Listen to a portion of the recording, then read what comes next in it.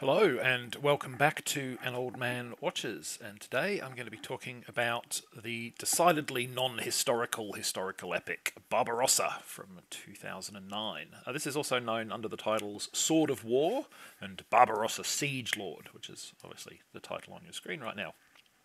Whatever title you see it under, though, the film depicts with a huge amount of artistic license the confrontation between the Holy Roman Emperor Frederick Barbarossa, who sought to expand the empire's dominion in northern Italy, and the Lombard League, which was a coalition of Italian city-states that formed to resist him. The film charts the plans of Barbarossa for the invasion and, to a much larger extent, the plans of his adversaries to thwart him.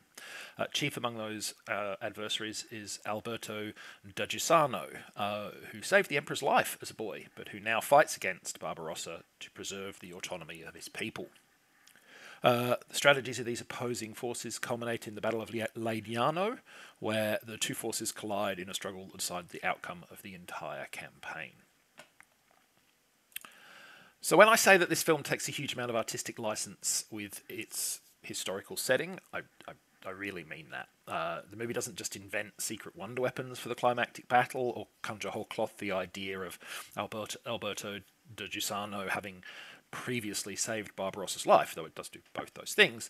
It also features as a protagonist a man who did not actually exist. I mean, there have certainly been men named Alberto da Giussano, and perhaps there was even someone of that name at the battle, but he was definitely not the leader of the Lombard forces, and in fact would not have been anyone of significance if indeed he was there.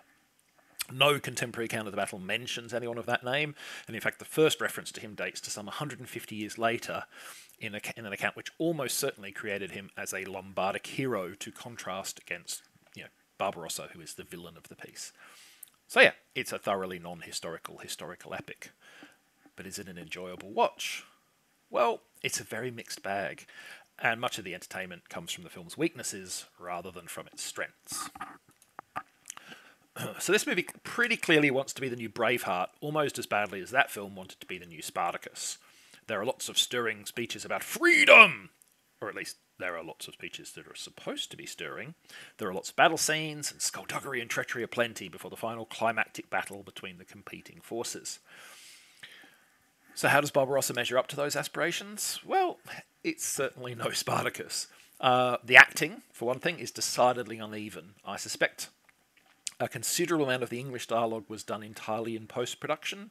Rutger Hauer is in this. F. Murray Abraham is in this. Most of the rest of the cast don't have a presence in sort of English language cinema, and I suspect a lot of them do not speak good English, which it's fine. I don't speak good Italian, or in fact any Italian.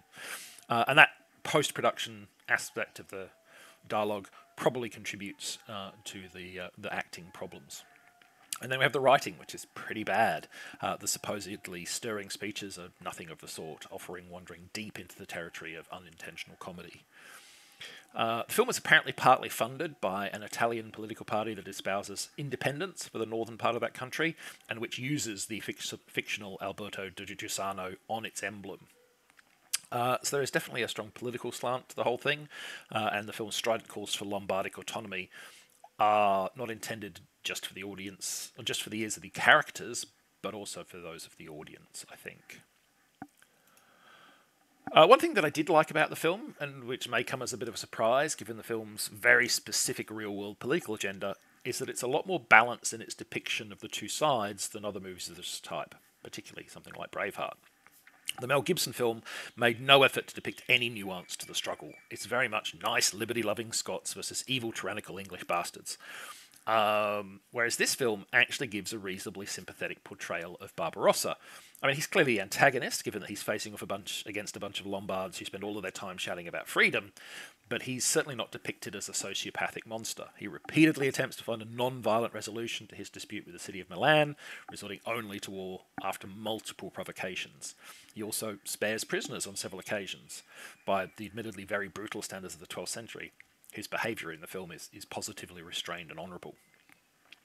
Whatever the film's other faults, and trust me, it's got them, I'm impressed to see it depict its antagonist as something a lot more complicated and ultimately more noble than taking the easy road of making him a ravening, despotic ogre. So, the script's many anachronistic and inaccurate speeches about freedom are definitely one of the filmmaker's less good ideas in Barbarossa. They espouse sentiments that people of the time basically didn't hold. And given the financing of the film, I suspect, as I said, that the audience for those speeches is actually the modern, real-world audience, not the characters. But frankly, films like Braveheart are just as guilty of such anachronisms. What those films don't do, however, is hinge their entire climactic battle scene on one of the most absurd, impractical, and frankly, downright comical secret weapons of all time. You see, the dominant military unit of the time that these battles were happening, late 12th century, was the cavalry, which would generally overrun or scatter infantry when it faced them in open battle. Now, in the real-life Battle of Legnano, the Lombard League achieved the rare feat of thwarting cavalry with infantry, and they did this by arranging deep lines of defence with shield walls and forests of spears. I guess this was judged insufficiently cinematic for the film's climactic sequence, so instead the script conjures up another explanation. Wagons filled with guys with scythes. Somehow, despite the fact that these are trundling along at barely walking pace and have absolutely zero manoeuvrability, the Imperial cavalry obligingly funnels directly into the right place to get mowed down like wheat, and not a single scythe gets ripped out of anyone's hands in the process. It's hilariously improbable and unconvincing to watch, even more so than the blatant CGI nature of most of said cavalry in the first place.